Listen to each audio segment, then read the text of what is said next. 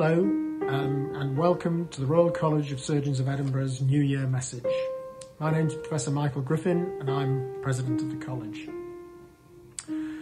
Well, 2020 has been a very difficult year for so many of us. We as a college, I am immensely proud of all of our members and fellows whose lives have been so disrupted during the course of the coronavirus outbreak.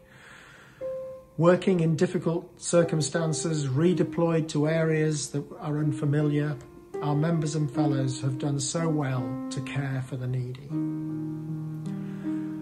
Our hearts, my heart goes out to all of those families who have lost loved ones during the course of this terrible time. We hope and trust that next year will bring health and happiness. Our college has done everything in its power to bring education into your homes during the course of this time. The series of webinars that we have run have deliberately focused on how training of our trainees can be continued and how the pandemic has affected all of the countries throughout the world where our members and fellows practice. We have also tried to lobby governments and politicians to make sure that they have done the right thing and have made the right decisions. All of this has been a difficult time for them and for us in attempting to do the right thing. So, 2021, we really hope and trust will be happier and healthier, and we look forward to meeting all of our college family again in person all over the world and in Edinburgh at the home of our college in 2021 and the years that come. We really look forward to seeing you all again, and I wish you the happiest and healthiest of New Years. I echo what Mike has said and reiterate my thanks to all those who have had to face this virus head on to deliver the very best patient care. It has disrupted every aspect of life and has impacted on those at every stage of our profession. I have been in particular awe at our trainees who have had to work through challenging and changing circumstances, being redeployed into new clinical environments and having aspects of their training disrupted. As a college, we've aimed to support them by making sure that we could hold webinars and as many of our educational courses as possible. We have also been involved in adapting intercollegiate and our own college examinations.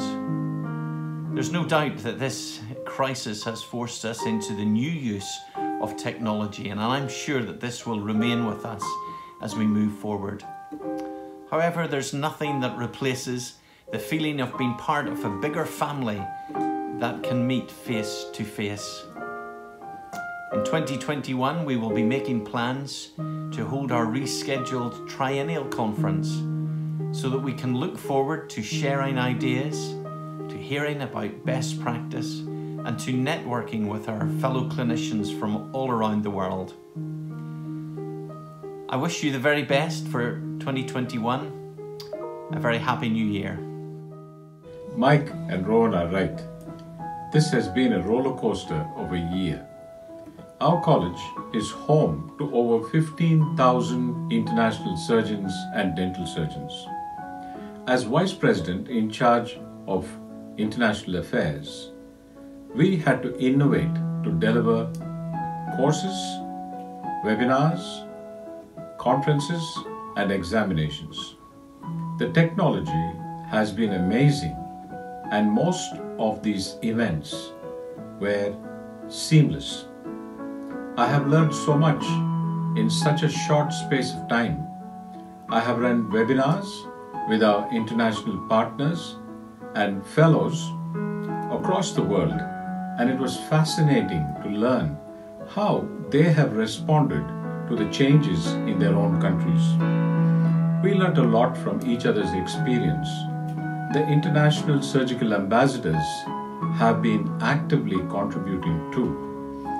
But you will agree with me that personal contact cannot be replaced by virtual platforms.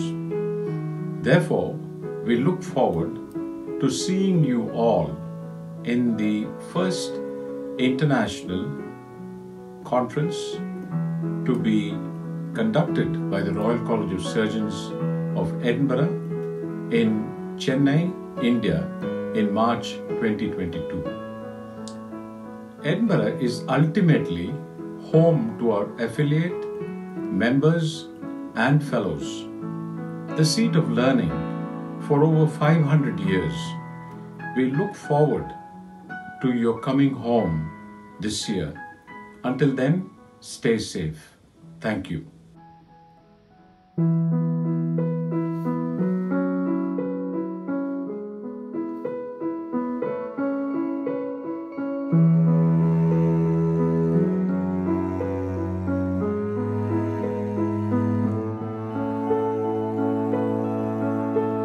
I don't know if you can see the changes that have come over me in these last few days. I've been afraid that I might drift away. So I've been telling old stories, singing songs that make me think about where I came from.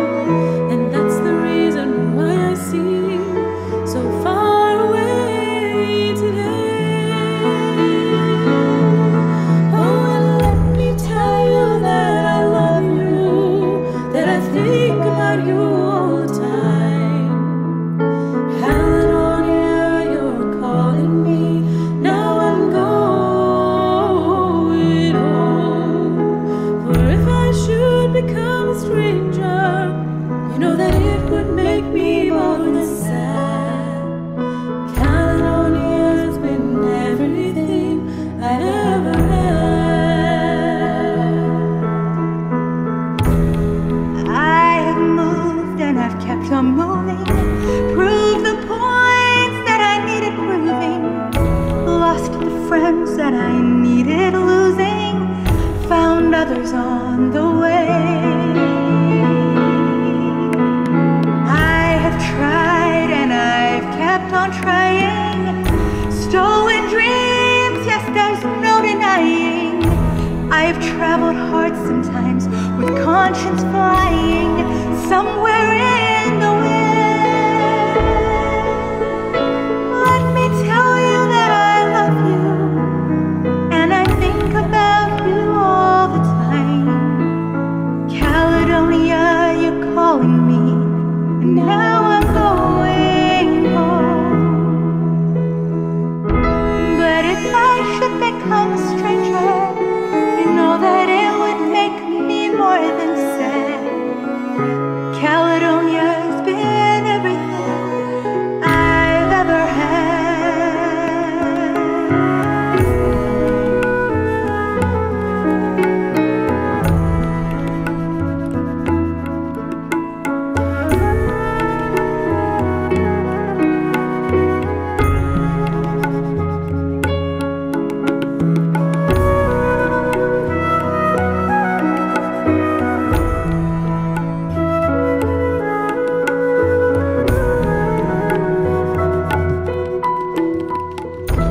I'm sitting here before the fire, the empty room, the forest quiet, the flames that couldn't get any higher. Well, you're withered and you're gone.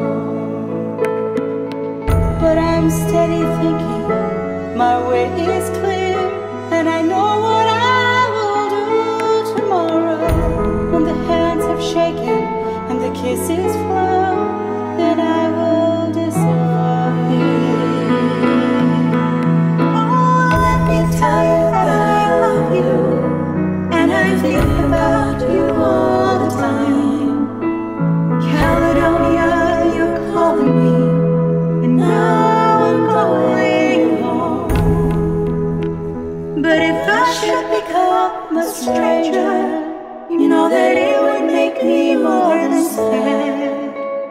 Caledonia's been everything I've ever had.